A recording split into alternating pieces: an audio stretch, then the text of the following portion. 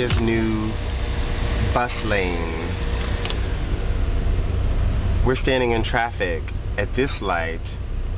We've been here for like 5 minutes, and at the next light's rotation is 5 minutes. 6 minutes, and we'll probably have to stay there through 3 rotations like last night, not rush hour or anything. There's one of the new green buses, that one, followed by the old one, or in front of it the old one, and then there's another kind of old one, the old buses. The point is, these buses are obviously a good thing because look at all this traffic. We're standing in it because too many people have access to cars, or too many people want cars, or too many people need cars. But more people actually could take the bus lane, take the buses. If the one had more of those nice buses, one day they might think about some AC. And then 2, you have to link the middle class people into it, and you can't link middle class people into it without linking, I guess, their composites, an underclass to support them. So the middle class people the people who are buying all these cars aren't going to buy into these buses until, for example, there's a bicycle rickshaw that can take them for 5 or 6 or 7 rupees from the 2 middle-class neighborhoods that are just along that strip down there and bring them to this important intersection that we're all sitting at. That would loosen up the traffic. We would use it. We would use it. We would use it. Other people would use it. Maybe more women would start to use it. They would be getting frisked on the bus, getting fresh. Anyway, I heard a report on BBC about these bus lanes, about these guys who had just, within 15 days of living in a village with 40 cars, not cars, auto-run vehicles, as in non-people run. Here we go up on it. As a non-people run, here's the bus lane. Within 15 days, Rajesh was right there, directing traffic. He had 2 days of training, he said on that BBC report, and that qualified him to run along this traffic lane and instruct us, people who don't have, significant skills in driving. I'm not going to say anything about anyone in particular, but just to say that, and where are people to cross this bus lane? Where would you cross? If there was a park on that side and a middle-class neighborhood on that side, which you either lived in or worked in, sleep on somebody's floor, cooking for somebody, or living there, or whatever, teaching them music or dance, you're going to cross right there. You're going to cross in the middle, wherever it is convenient. And only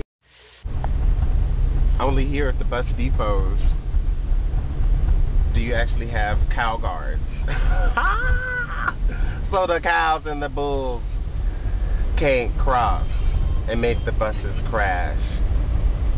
There goes a human-run cart, a bicycle, a motorcycle, and there's the second lane over there on the side, which is, there's another guy, human-powered vehicles.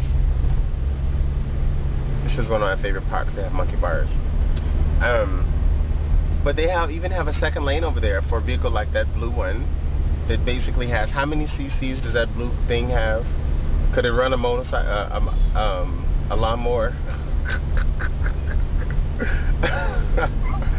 So you have all these vehicles. We haven't seen any oxen yet, but they're out there on these streets. So are camels, so are elephants, using this very road.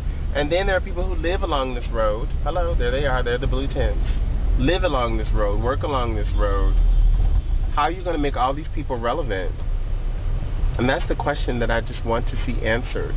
That's my question, Oprah. So we're coming up over a flyover. I like flyovers. I think we call them something like Baddock, where we come from, in the west end of Louisville. But here, there are people who live under Baddock. Okay.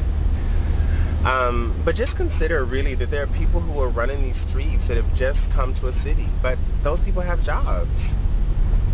And after all, it is a green city. Look, there are trees everywhere.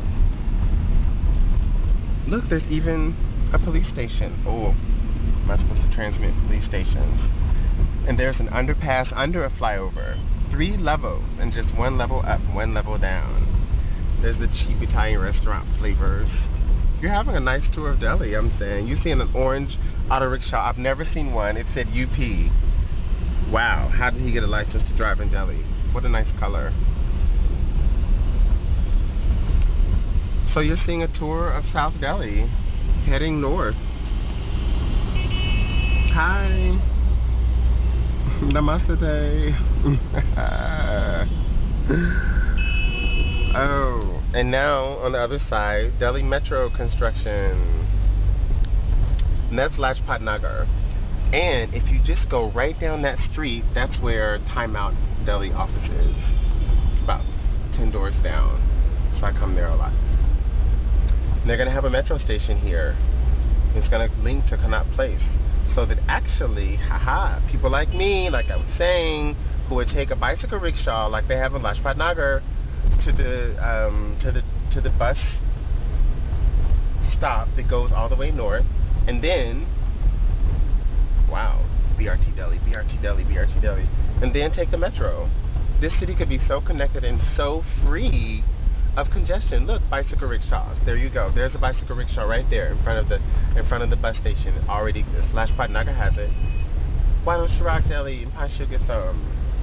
And the government says they want to phase out this form of transportation. And I hear that in Calcutta they have people who actually do this by foot. This not a bicycle rickshaw, but literally someone walks you barefoot, and literally someone walks you. Here comes another flyover, but this one is different because there's always a jam on this one, because there are all these people who, here we go, work on construction and never have been in a vehicle, or would never own a vehicle, at least not now, not even with the Nano coming out. So they don't drive in cars. They're in buses, if that, might be on an ox. And they're creating, here goes, diversions. Of course, the construction workers have the most modern equipment.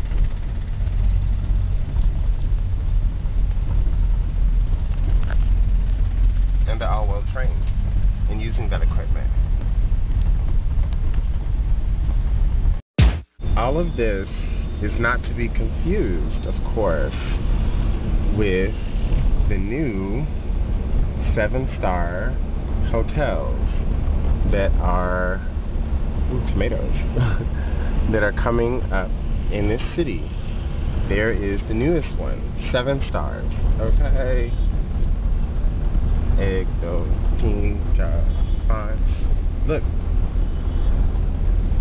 It's not that fly already, but look at all the people who are building it on the outside, who live down there in the bottom under those tents. Can't even see them. We're not supposed to see them. And there's the church. Those people who are building it were never, like, don't even live in structures. You know what I mean? There's the Oberoi. Can you see it? Oh, look, there's Volkswagen. Germany, #1 car maker. And the people who get to see that, along with the time, temperature, and date, might be turning into the Oberoi, so they can go to Louis Vuitton and buy something. Not in that rickshaw. There's the Delhi police. You can get your tire fixed just outside. Okay, but this is what I'm saying. Oh, an ambassador. But this is what I'm saying. Like, the people who they feed on each other. Is that capitalism? Sure.